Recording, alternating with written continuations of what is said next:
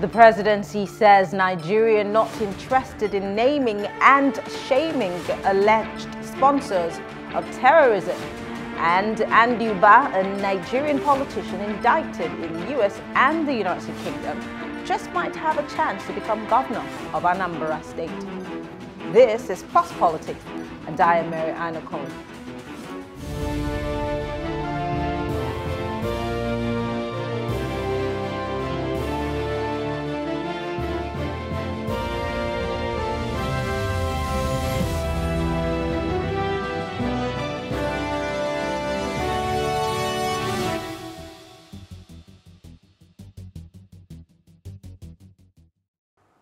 Presidential spokesperson Femi Adesina has stated that the federal government is not interested in naming and shaming sponsors of terrorism. He said the government is more interested in ensuring that those found guilty will be brought to book. He stated this while responding to questions asked by journalists. He said that they are interested in bringing those found guilty to justice.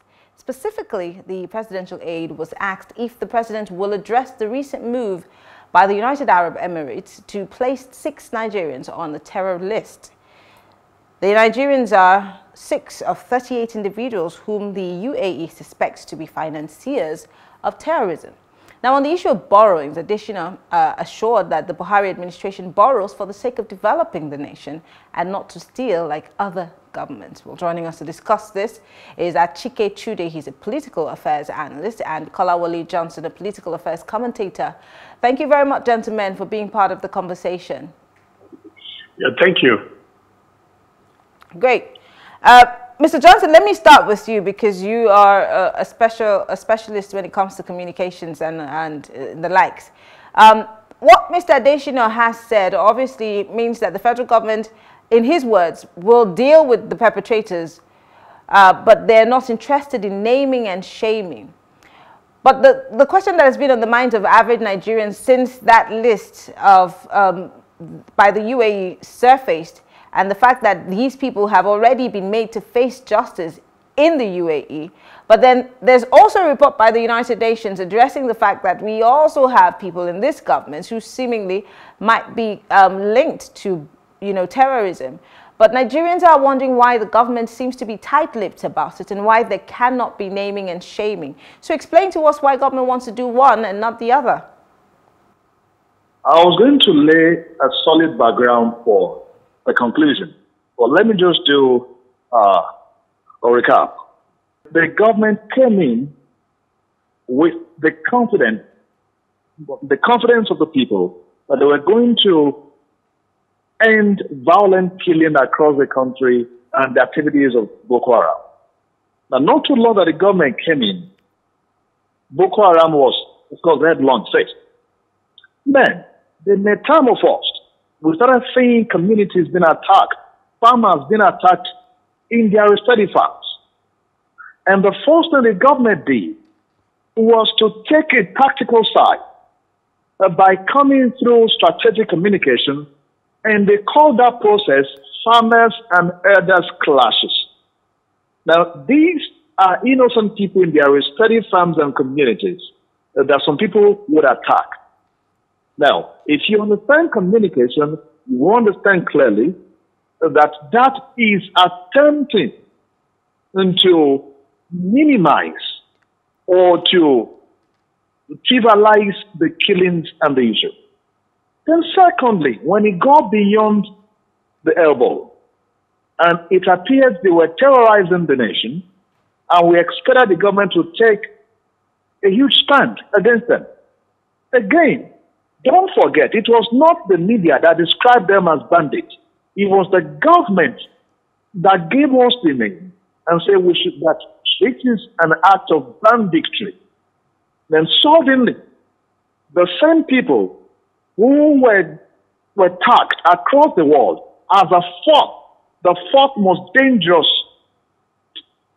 terrorist group in the world, we started calling them bandits. Then suddenly or gradually, we became the second most terrorized nation in the world. And the only factors are traceable to these guys. Yet, we refuse to call them terrorists, not the people, now the government. So if today the government says that they are not ready to name and shame those who are involved, now you can just trace the antecedents of the government stand on this issue from time and take a conclusion. Now, what is that conclusion? When you take a group agitating for self-determination and you call them terrorists, now nobody even raised their alarm. Of course, nobody wanted violence in the country. Now, when you now take those who are causing the real violence, killing people, kidnapping for ransom, and you see governors coming out to tell us that they are only doing business, that they are better off. Now, again, you see people who rise against them being decimated day by day. I'll give you two quick examples. Sometimes ago in Benue State, the governor cried out that they heard that they were going to attack a certain community, and he wrote to the president. He complained. He gave them the intel. Now, nothing was done. But as soon as the attack was made, and the people were slaughtered. Now, when the people wanted to mobilize to attack back, you remember what happened? Now, they moved into that community and they disarmed them. Not just that. The government did not want the state governor or the state government to make anything out of those killings. Now, go to Oyo State. When some people rose against those who were daily killing them, raping their women, now the government also moved there and disarmed everyone involved. Today, those guys are in prison cells. But the main people that they are moved with, who have been killing us, whom governor told us that they can move around with arms across the country, have been protected. So what does that tell you? That's a tactical support. And I'll give you one close example to tell you also. So you're alleging that there's a concerted effort or a combined, synergized effort by government at all levels, states and local, to protect terrorists? Because this is what your analysis seems to be pointing to. No, I'm attempting to. Let me give you the basic. You are free to make your conclusion. Now, take, for example, when a state governor rose against them, even via law and pronouncement, the government immediately moved and defended these people tactically. Now, have you noticed that not too long ago, a few weeks ago, when an emir made a pronouncement and said that they were going to drive these killers out of their community, now suddenly you see the Miyetti Allah handing over some of them that they said were the one perpetrating, the act. Now, what does that tell you? Now, they've been harboring them all along, and they never gave them up until an emir made that pronouncement. And after that pronouncement, there was no support from the government. Quickly, these people, they behave themselves. Now, each time you see that there is an alarm against them, and the government gives tactical support, now they get emboldened the more. They get daring the more. Now, I'm just giving you the history of this government, of this government posture towards these same people. So it is just an extension of their posture to say they will not name and shame them. In any case, when the U.S. offered to do that, Nigeria never accepted the offer. We were expecting the government to accept the offer and say, please name them. Let's shame them together. Now, if we say that we do not want to name and shame them, and we are not seeing any trial in the court of law, now should that not tell you that perhaps the government is not even serious about naming anyone involved in this? Okay. Let me go to Achike. Achike, do you support what he's saying? Because I'm trying to understand why a government who took an oath to protect and serve us, to protect our lives and our properties, would want to support terrorists whom they have termed to be outsiders coming into Nigeria to perpetrate these acts of violence. Why would they be protecting these terrorists and not naming and shaming them, knowing how many people have fallen to the hands of these terrorists? It depends on the nature and character of the government. Sometimes you have all kinds of people who make up government, people with sundry interests. interests that are sometimes inimical to the interests of the state and to the interest of the people. So it is not uncommon for you to have people in government who might not exactly be patriotic and who may not be imbued with the vision, for the nation state. So, but beyond that, you look at concrete instances, examples that gives people the impression this government does not have the political will or is not actually interested in putting an end. It's fortunate to come up with that kind of position, but there are so many things we look at. For instance, when the United Arab Emirates, the very first time the story broke, that some Nigerians had been prosecuted and convicted, the response from the federal government, you will think that it was supposed to be that of elation and happiness and joy, that another country had done a job that we could not do. But what was the response of the government? So government officials came out to say that, well, those who have been convicted have a right to appeal to a higher court, to overturn their conviction if the court so finds that they are not guilty. Now, that was a very strange position for the government.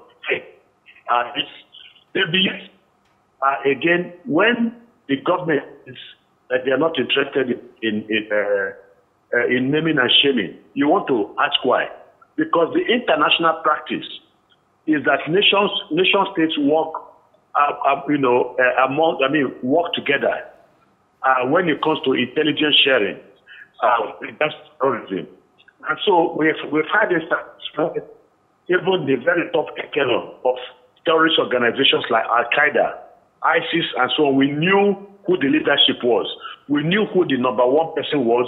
We knew who the number two person was, and the number three person was in those terrorist organizations. So states tend to share, intelligence and information with one another. But what do we have in Nigeria? You have the Minister of Information say that the Nigerian government is prosecuting terrorists. It is international best practice. So when Femi Adesina now comes and says that there is no people and shaming, all their interest is in prosecuting these terrorists. But the Minister of Information had already told us that the government does not have any interest in prosecuting them. So the government's position is just forgive them. That is all. I'm sorry. At what point did the Information Minister say that the government had no interest in prosecuting terrorists? Sorry? At what point did the Information Minister say this? Oh, this about 2 weeks now. It's been on. It was carried in the national newspaper. Are you talking about the repentant ones? Because of course the federal government has agreed with the army to reintegrate them into society. Of course, that also has a question mark. But I don't know about. They're all connected now. I mean, if you say if these people have committed atrocities and the government says we are not interested in prosecuting them, and that according to the Ministry of Information, it is international best practice, and then the next thing you are hearing stories about reintegrating them into the society and so on, you ask yourself what is going on. Of course, the minister did not, it was an untruth from the minister. It wasn't true when he said it was international best practice. It cannot be international best practice because if we look at, all, along, history's trajectory, the Nuremberg trial, for instance, the trial of those who committed genocide in Rwanda, the Arusha, International Criminal Court, tribunal, and so many others. The one involving Kone and then the Lord's Resistance Army of Uganda, and then the Congolese counterparts who committed atrocities, the same kind of atrocities that Boko Haram committed. They looted villages, burnt villages, raped people, killed people en masse, and then they were brought before the International Criminal Court and charges levied against them. The government willingly gave up these people to the International Criminal Court for prosecution. But what you have in Nigeria, and then the minister says it's international best practice, it is not true. There is no place where the international community called criminals, terrorists, and killers, and then after we are going to forgive them. So Femi Adesina is not exactly saying the truth when he says they are going to prosecute them. Nigerians believe immediately the United Arab Emirates released the names of Nigerians and the people sponsoring terrorists in Nigeria. What was the attitude of Nigerians everywhere? Nigerians said on social media and so many other fora that they doubted the ability of the federal government to name these people. So what does that mean? That there is this suspicion, and people have always talked about it, that the government is treating killers with kids' gloves because there are things we do not know. Look at the Patani issue. They came out and spoke in favor of Patani. Perhaps the man has changed. But the reality, because the stakes are so high, you don't want to leave that kind of person in government. Because the issue of change is something that is psychological, something that is also spiritual. You cannot determine whether a person has repented or a person has changed. Nobody has the end. So in order to be safe, you make sure that the person is removed from the system. Okay. But what did the government do? The government did not, was not interested in doing that. Let me come back to you, Mr. Johnson. We keep talking about the government. Yes, the bulk stops at the table of Mr. President. But then we have other arms of government. We have the judiciary, we have the legislature.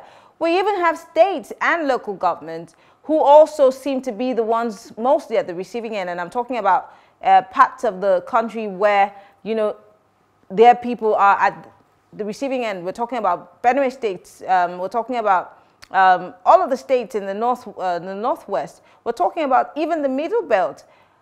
If the federal government seems to be unwilling, what are the state governments doing to push or force the arm of government? And where does this even leave the average Nigerian who seems to have lost family, or our gallant soldiers, whether they be the Air Force or the Army or the Navy, or even the Joint Task Force and the people who are policing in these areas? What message is the government passing to these people? Say this. If the security, if the police, for instance, had been decentralized, and we are now in control, under the control of governors, and there's breakdown, of law and order in the society, and you have, criminal elements laying siege on the state, do you think that anybody is going to call the president? They are not going to call the president. They're only calling the president. The governor will be held responsible by the citizens because he has a primary responsibility, and control over the deployment of security of police people in his domain. But it is because he does not have that power, he does not have that ability. So they will always find, a ready excuse in blaming the president for his inability to ensure security of the citizens. And then you talked about judiciary. They all have roles to play. But the judiciary is not the prosecuting agency of government. They are not the ones, cases have to be brought before them by the government after the government has done its job. Then it's at that level that the judiciary will carry out its own responsibilities. If you don't bring these people before the judiciary, they are not going to get involved in it. And then local government, and of course the issue of insecurity is the problem of the federal government, 100%. But that is not to say that states do not have a responsibility. Or Tom, asking for the government to make it possible for the citizens to be armed. Because you can't go up against terrorists with bows and arrows. It is suicide.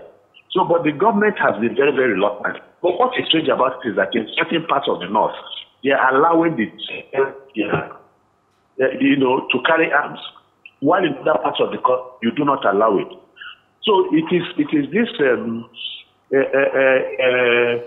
double standard that a lot of people are worried about, and that's why people believe there's something that is going on in the government that they are not telling us.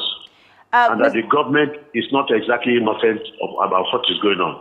It's unfortunate that we have that feeling. Yeah. Mr. Johnson, apparently this question was for you, but Achike had to answer it. So there's still a third part of the question. Where does this leave the victims? Soldiers who have died, people who have lost friends and family, people who their family members have been killed in custody, those who have even had to sell their property to get their family members who were abducted out of the hands of these kidnappers. I mean, the list is endless. There are people who have been, one way or the other, driven away from where they used to call home. And the government, on the one hand, is saying we need to, that these people are our brothers and sisters, to borrow the words of the presidency, and we should learn to accommodate them. And then the government is also saying they need to reintegrate them. And we're asking so many questions that we have not been able to get answers to. Yet, there are also governors and leaders who have said, take up arms, protect yourself. We need to resort to self-help. There seems to be so many dissenting voices and not one voice that is speaking to the calm that we're looking for. All right.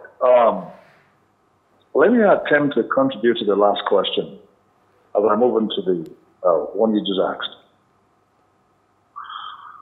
You said there are other bodies like state governors, local government council, and others. Although the buck stops at the table of the president, perhaps others could do something or can do something.